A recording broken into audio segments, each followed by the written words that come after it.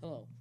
My presentation revolves around my investigation and the study of the chemistry and process behind psychomedics hair follicle drug test.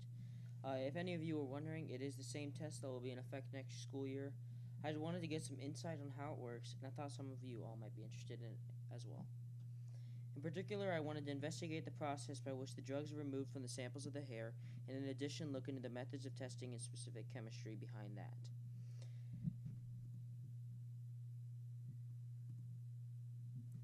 Before I start elaborating on the testing, I think it's important that we take a look into the biology of the hair.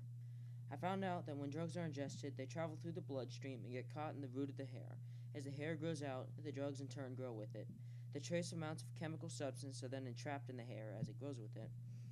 And then with the traces of chemical substance inside the cortex, which is the center of the hair area, which is this yellow spot right there. Then the method that psychomedics uses extracts that chemical substance from the hair. Now that we know the basic biology of the hair, we can move on to the testing process. Okay, before they actually test it for the drugs, they must be first washed in order to remove any contamination and to dissolve the hair actually around that chemical substance. They add methanol, hexane, or acetonitril. Some of the things I learned helped me understand the structures of these organic solvents because they're really delicate on how they work on the hair.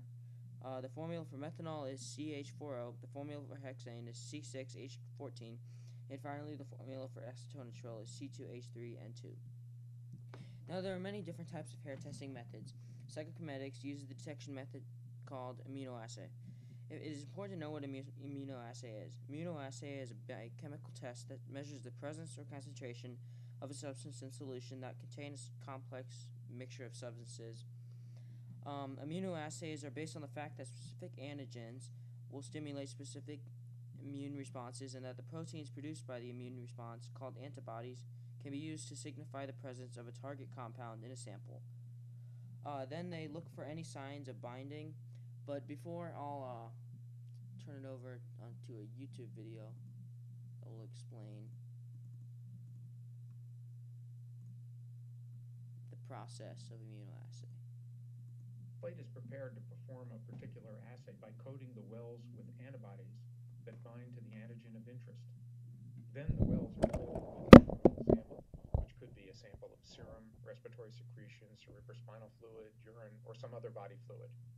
If the antigen is present in the sample, it will bind to the fixed antibodies.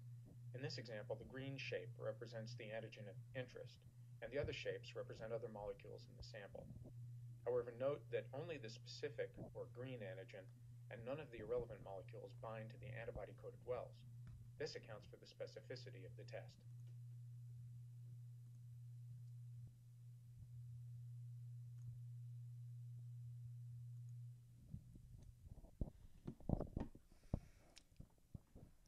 Now, once this experiment is taking place, the scientists look for any signs of binding.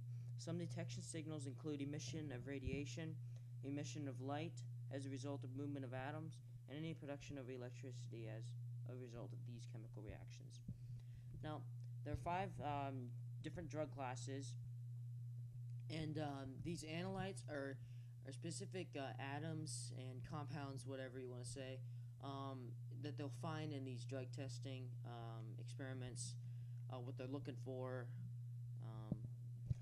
And here's more amphetamines, marijuana. Now, before I finish, I'd like to show my sources.